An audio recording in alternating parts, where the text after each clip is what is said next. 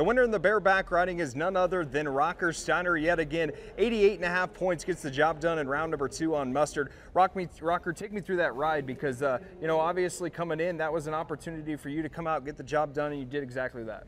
Yeah, I mean, it's not a whole different story than yesterday. It's just one of those horses I was new, and I've been on it before. Won Fallon on it, and then got on it again.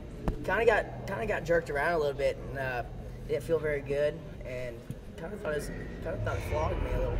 But I drew that horse, and then there's just kind of another risky situation. It could be really good, could be really bad, and you know, it seems like those are the kind of situations that I like. You know, coming into this round, obviously you have the momentum riding off the round 1 win. How were you able to build on that heading into this one? It seems like the Rock Show is just getting started, man. Yeah, I'm just kind of here to prove to everybody that I'm the guy, and you know, last year I didn't prove myself, so this year is that year. You know, this is an opportunity for you to jump atop the average. Now you have a golden opportunity. You know, we still have, what, 8 more rounds to go, but, you know, where do you take this next step and keep on visiting us here in the winter circle? Yeah, I'm just going to plan on coming back here every day and hang out with you guys. You guys give me a nice cold water and a nice comfy chair.